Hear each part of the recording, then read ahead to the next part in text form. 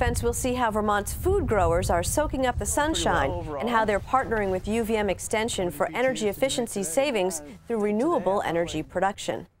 Good afternoon and thanks for joining us. I'm Judy Simpson. Vermont's comprehensive energy policy calls for obtaining 90% of our energy from renewable resources by the year 2050.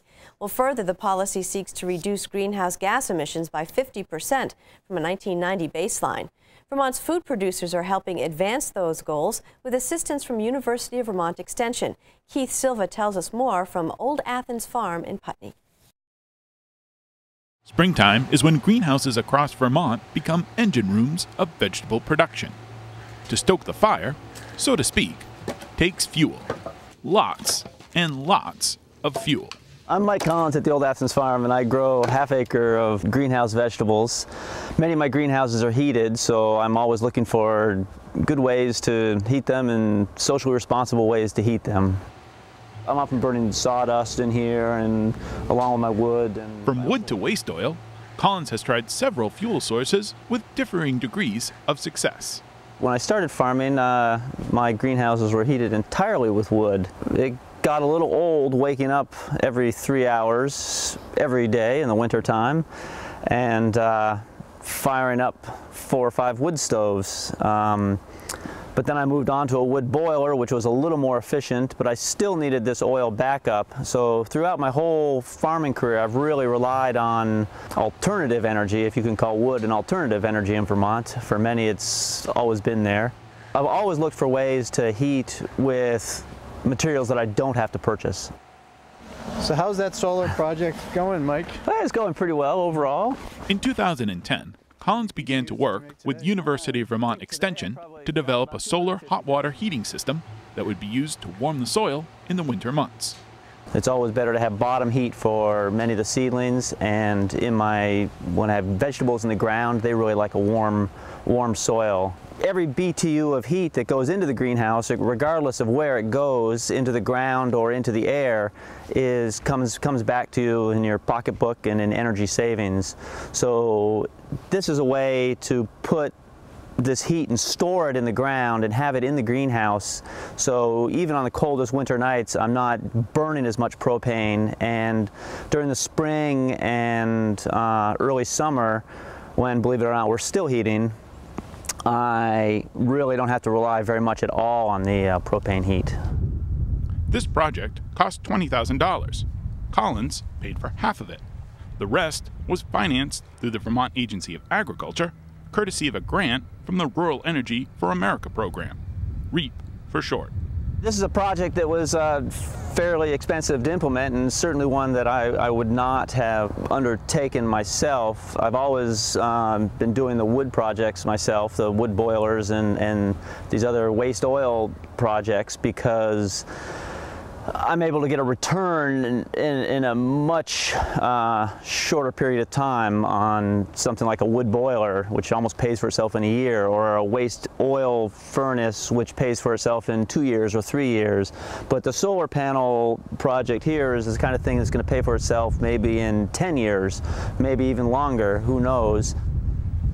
Collins has made a few changes to the system since it was installed. He gets approximately 10 million BTUs of solar energy, or the equivalent of 110 gallons of propane. With the current cost of propane, he estimates he saved about $350 or more this winter.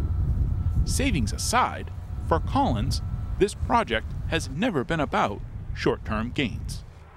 Whether the price of propane is down right now or going up later and the price of oil is still up, having a system where I don't have to rely on these fossil fuels, or where I don't have to buy in fuel, where I can cut wood or buy wood, it's a lot cheaper for me than using fossil fuels. And this every year is kind of free, and at least it's a set price that I'm paying every year in my capital investment, whereas if I'm buying propane or if I'm buying oil, I'm giving this money to the gas company, and I don't get that money back, and I have no idea how much it's going to cost me every year. In the Northeast, sunshine can come at a premium. For Mike Collins, that means making hay, energy, and saving money when the sun shines. In Putney, I'm Keith Silva with Across the Fence. Well, thanks, Keith. Joining me now is agricultural engineer Chris Callahan from UVM Extension. Thanks for being with us. Tell me about how that system that we just saw works. So it's a solar hot water collector, and so the panels that you saw are absorbing the energy from the sun and putting it into water and raising the temperature of the water, and then that water can be used to heat another space. And so he's actually using it as pipes underneath the greenhouse, is that correct? That's right, pipes underneath the greenhouse, and then also some radiators along the perimeter of the greenhouse. And why did he decide on that system? So Mike has, as you heard, been experimenting with alternative heating sources of a lot of different kinds for several years, and this was another opportunity to explore something different. You know, he's tired of stoking the fire in the boilers. So this is a way of making that a little less management intense. It's a big project, though. It is a big project and a high capital project to begin with. So, you know, and that's where Extension has helped Mike out in terms of, and the funding support, in terms of understanding the engineering and the system layout and how it can work. So how does this solar system that we just saw differ from the solar panels that we see in big fields as we drive around? Yeah, right. So most of the solar panels you see as you drive around the state are photovoltaic. They're making electric power. And so that they tend to be attached to the grid, the electric grid, and so that power gets sold to us as consumers. What Mike's done is really developed a very localized solar energy system that uses hot water to transfer the energy instead of electricity. And so Mike also talked about his motivation of not using fossil fuels. How important are non-financial motivators in adopting these kinds of technologies? It's been interesting to see them become more and more important among the people I work with. There are always, these systems always need to pencil out on their own in financial terms in one way or another. But a lot of the farmers that I've worked with are starting to also then season that assessment with what are the other benefits, or what are the other risks that are being mitigated. In Mike's case, it's not, as he noted, it's not just whether it's cheaper, but the predictable nature of his energy that he's obtained. Yeah, let's talk a little bit about that, because when it comes to farming, I mean, every penny counts. And you have to depend on the weather, obviously, to produce your crops, but then throw any other variable in and it can just totally throw you off. Yeah, it's a huge factor. You know, any little bit of certainty, or at least better predictability that you can get is helpful. And so that's a lot of the discussions I've been having with farmers has focused on what variables can I remove, or at least better understand. And talk a little bit too about extending the growing season. I mean, obviously, if you're in the middle of winter heating a greenhouse, you're hoping to grow product. Right, so whether it's winter growing or even early spring or late fall growing, there's a tremendous move towards season extension that is growing at times of year when we historically have not, as well as storing food in periods when we're not necessarily growing. So strong market demand for locally or regionally produced foods all year long is driving that. And so what are some of the other systems that you've been working on at other farms? I mean, this was one idea we saw earlier, you know, a biomass heater. What are some of the other things that farmers are sort of coming up with and trying? So a good place to look at some other success stories, if you will, is a project of the Vermont Farm to Plate network. I serve on the energy cross-cutting team within that network, and our team's made up of partners from the Agency of Agriculture, Efficiency Vermont, the Vermont Bioenergy Initiative, and others. And one of the things we've started to do is collect these success stories in two-page documents that are sort of easy to get at and understand and see the systems easily. And those can be found at the Vermont Farm to Plate network, and they're downloadable files, and or people can contact me directly for copies. They include things like the biomass greenhouse heating example that we've seen, as well as solar photovoltaic on a dairy farm, so making electric power from the sun on a dairy farm, energy efficiency case studies in a dairy farm, as well as dairy processing. And so obviously too, there are different success stories for different products that people are producing. What are some of the other sort of food products that maybe your research has helped out?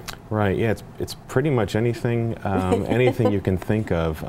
We are seeing a lot more value-added production that is taking raw agricultural products and turning them into a higher value product. So things like cheese, or cured meats, for example, even mixed vegetable products, which require a little bit more technology at times than you might think, and certainly maintaining safe food systems and high quality, low cost. Can you give me some examples of some of the things that farmers have done to sort of bridge that gap and to accomplish those goals?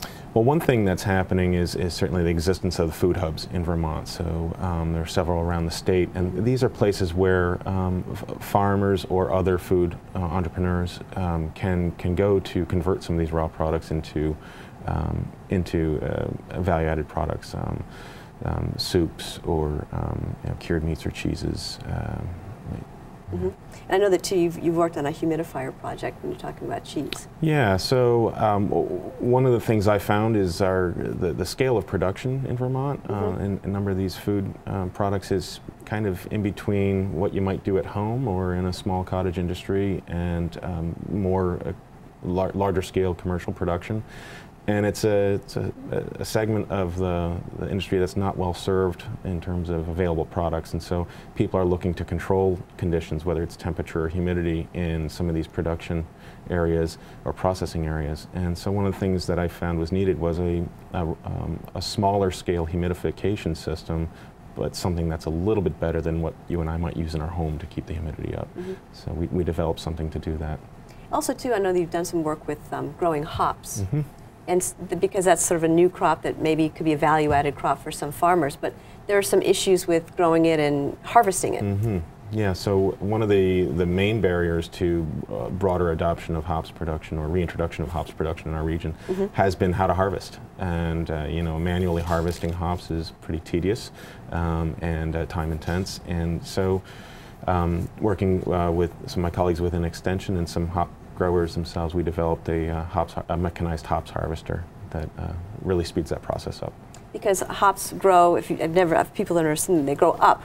So they're huge, almost strings of hops, and you have to cut those down to harvest and then hand pick them. Right, so about 20 feet in length they can grow, as tall as 20 feet.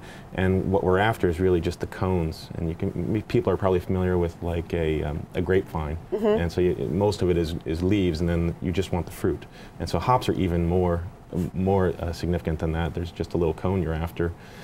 So you need to hunt through the leaves and get the cones and be careful picking them because you can damage them. So being able to do that mechanically is a significant cost savings and also really enables a larger scale production. So going from above 1 acre hop yards is really limited unless you have a mechanical harvester. And this is something that can go from farm to farm? It is, yeah. It's on a trailer, so it's portable, and each year we get to about 6 or 7 different farms. So now that you've got these projects going, what happens now? So our role within Extension is to put research-based knowledge to work, and so a lot of what we're doing is helping university-based research reach the community. But the other thing that happens is a lot of inquiry comes from the community to help inform further research or exploration. So I'm constantly getting inquiries from farms and other food system participants about is it possible to do X, Y, or Z, and or I want to do this. What are my best options, or can you help me find a way to do that? So the sky's the limit, really. There's tremendous. It's a tremendously dynamic time for food systems in Vermont and New England, and I'm really excited about how technology can be leveraged to support that. And if people want to get in touch with you or find out about these products, what they should do? So I have a website on the that's part of the Extension website, and that'd be the best way. All of my contact information is there. It's good reading too. I'm looking through. There's a lot of interesting things going on. Great, thank you. I want to thank you for joining us today. Thanks, Judy. That's our program for today. I'm Judy Simpson. We'll see you again next time on Across the Fence.